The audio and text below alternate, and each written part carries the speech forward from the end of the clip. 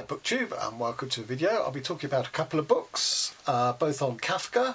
Gustav Janouch, Conversations with Kafka, translated by Reiner, and Is That Kafka? 99 Finds by Reiner Stach, translated by Kurt Beals. And both of these books are recommended to me by long-time subscriber Mitch Axler, because Mitch knows that Kafka is my favourite writer, which he is. David Marks is my other favourite writer, but they're sort of, 70 years, 80 years apart in their writing. It's almost like different literatures. So I do maintain them both as my favourite author, if you'll forgive me that indulgence. And both are Jewish, as it goes. Anyway, so Gustav Janouch was a 17-year-old boy who wrote poetry and showed it to his father. And his father sort of says, "Oh, I know this writer in my office. I'll get to have a look at them for you." And that writer was Franz Kafka.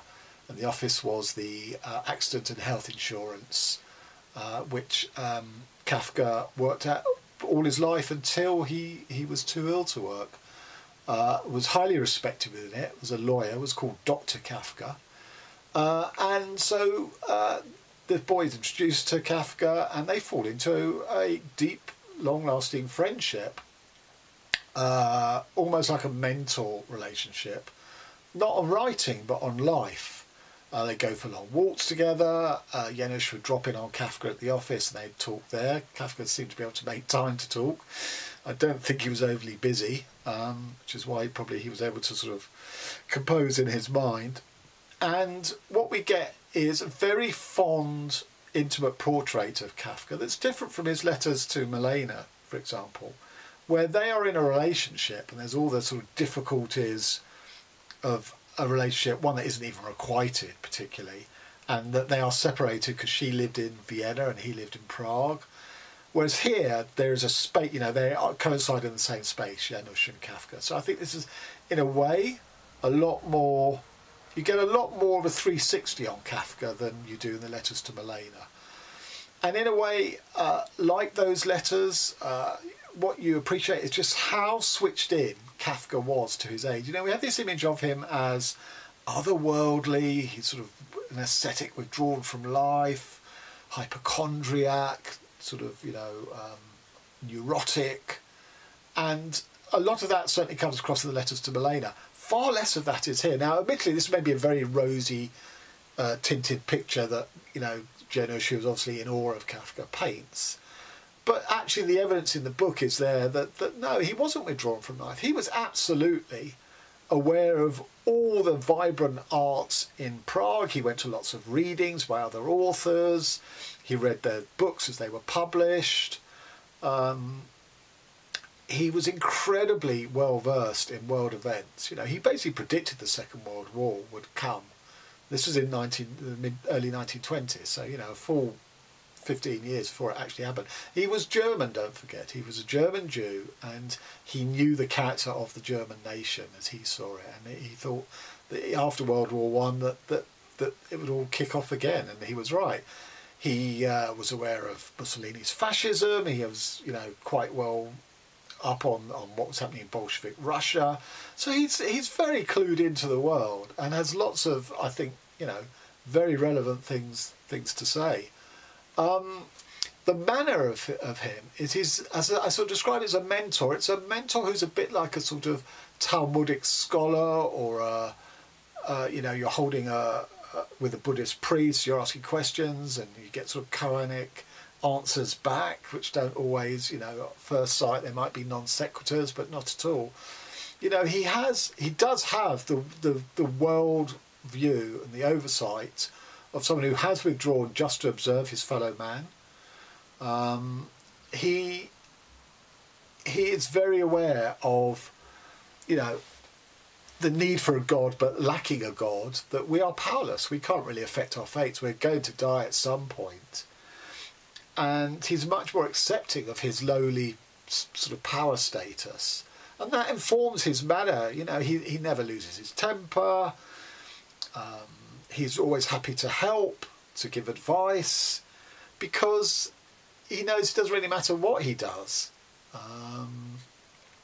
He can't tip the balance of anything in his own life or even in others. So he said, rather than be horrible about it and be nasty to people, I'm going to be decent. And, that's all to say about it. I really enjoyed it, and I'm just going to read some bits just to give you an insight. As I say, you could level the accusation this is a bit rose-tinted spectacles of Janouch, but it's understandable. My friend Leo Lederer gave me an illustrated monograph on Michelangelo. I showed the book to Franz Kafka, and for a long time he studied the picture of the seated Moses. That is not a leader, he said. He is a judge, a stern judge. In the end, men can only lead by means of harsh, inexorable judgment. And of course, if you think of the trial, or in the penal colony, or, there's lots of stories about justice in Kafka. Not long ago, I saw a long book by Stach in which he claimed that the centre of the earth was the centre of the cosmos. Yes, that was his idea even then, and he tried to convince us of its truth by means of his own special theory of sunspots. He took us to the window of his modest dwelling and showed us the sun with the assistance of a schoolboy's antiquated telescope. You must have laughed. Why? The fact that he dared to do battle with science and the cosmos, armed with this ridiculous object inherited from ancient times, was so absurd and so affecting at the same time that we almost believed him. What prevented you? As a matter of fact, the coffee, it was bad, we had to leave. So, I just love the way there that he sort of veers from the sort of grandiose, big human ideas of the cosmos, and it's a worthwhile activity to study, but bad coffee means, we're checking out of here. Kafka had a very good sense of humour, which, you see stated, and unless you are able to read his books in the original German, we don't get that from his books, but he's a funny guy. Each of us wishes to preserve and possess his life for as long as possible as an individual organism. This is a rejection by which we forfeit life. I don't understand, I said frankly. It's after all natural that we should wish to live and not to die. What extraordinary offence do we then commit? My voice was slightly ironic, but Franz Kafka did not seem to notice. He said very calmly, we attempt to set our own narrow world above the infinite. Thereby we disturb the rhythm of things. That is our original sin. All phenomena in the cosmos and on Earth move in cycles like the heavenly bodies. It is an eternal repetition. Man alone, the concrete living organism, runs a direct course between life and death. For man there is no personal return. He is only following a declining path. So he breaks the cosmic order. That's original sin. So again, Kafka has a very sort of, it's somewhat weary, pessimistic, and yet he himself was quite jolly.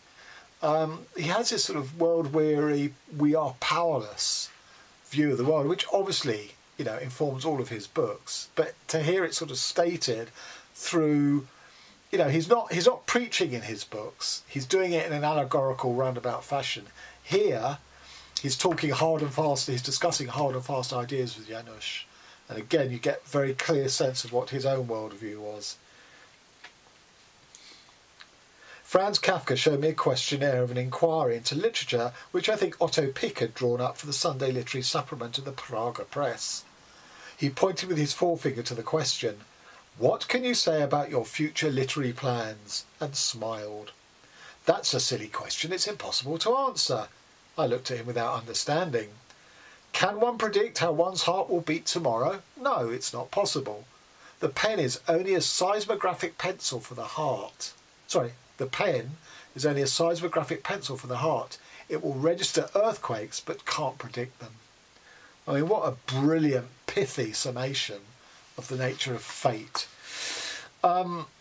Certain changes in organisation were to be carried out in the Workmen's Accident Insurance Institution. My father was working on a memorandum on the subject. At lunch he made notes on the blank margin of his newspaper, and at night he shut himself up in the dining room. Kafka smiled when I told him. "Your father is a dear elderly child," he said, "but so is everyone who believes in reforms. They do not see that the world picture only alters in that something dies and something is born. Something falls and something springs up. That changes the arrangement of the splinters in the kaleidoscope, but only very small children believe that they have reconstructed the toy." Again, I just think he gets to the heart of the matter so succinctly. It's extraordinary. And this gives an insight into why he ordered Max Brod to destroy all his unpublished works, which Brod obviously ignored after Kafka's death. No, no, he contradicted me, shaking his head. You are wrong. My scribbling does not deserve a leather binding. It's only my own personal spectre of horror. It oughtn't to be printed at all. It should be burned and destroyed. It is without meaning. I became furious. Who told you that? I was forced to contradict him. How can you say such a thing? Can you see into the future? What you're saying to me is entirely your subjective feeling. Perhaps your scribbling, as you call it, will tomorrow represent a significant voice in the world. Who can tell today?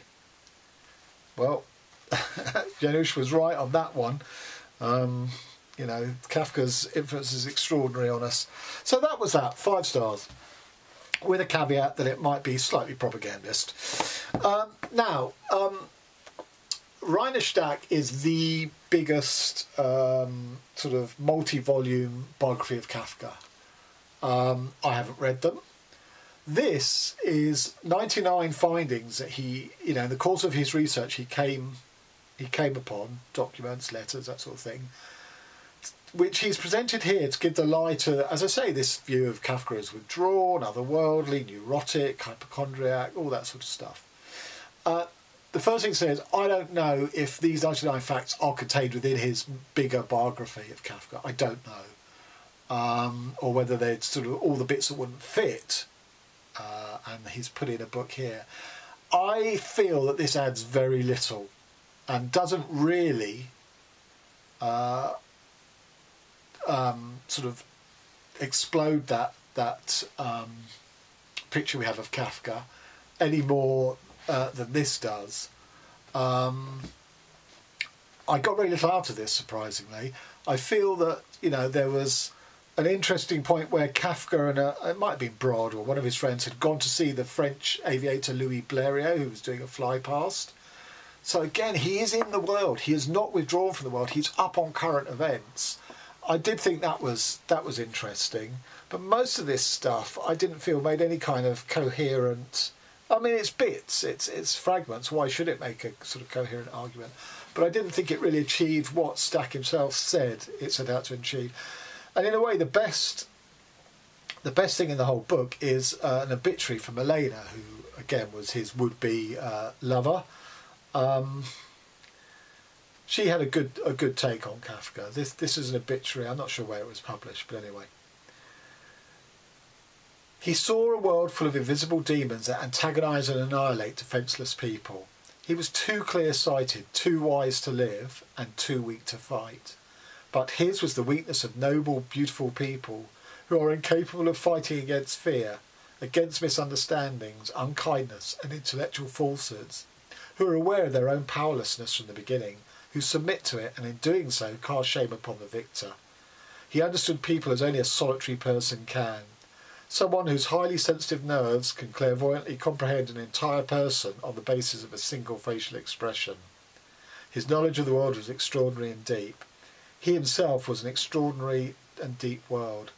He wrote the most important books in modern German literature. They contain in an undogmatic form the current age's battle of generations. They possess a true nakedness that makes them appear naturalistic, even when they speak in symbols.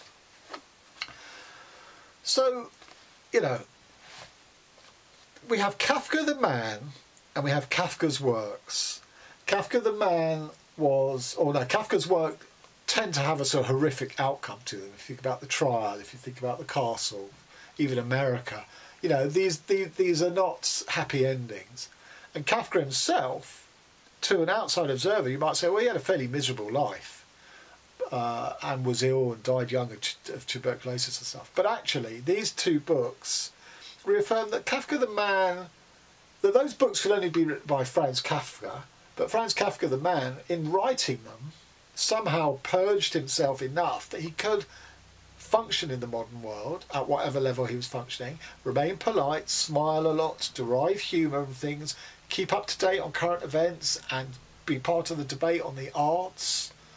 So there are two sides to Kafka, and they don't cross over. They stay in their, this is the fiction he produced versus this is, you know, the biographies we've been able to produce about his life, and you know, and I think you know, that only endears me to him even more. I will say I haven't read the Stach biography. I know what it's like. My favourite biography is by the Italian author Pietro Citati. This is superb. He only recently died, unfortunately, Citati. And I was so impressed with this book when I read it in my 20s. I actually wrote a play, not about Kafka, but about the ideas and associations that this portrayal of Kafka sparked off of me. It's something quite sort of performative and theatrical about Kafka, and this book brings that out really well. So I can highly recommend this, because you know, it's not a multi-volume biography. It's you know, just over 300 pages, or just under 300 pages. It's much more tangible. You can get to grips with it. This, if you wanted to read about Franz Kafka, this is the book to do it. So just to say, this obviously has been on Kafka, on books about Kafka. I do have videos on Kafka's fiction. You know, that I called a Kafka Special. I was looking at his 3 novels. I can't remember if I looked at the short stories in the same video or a different novel, but I'll post links to whatever I've got in the show notes. And yes, Franz Kafka is my favourite author ever, and I can't see him being knocked off that pedestal. Till next time, thanks very much.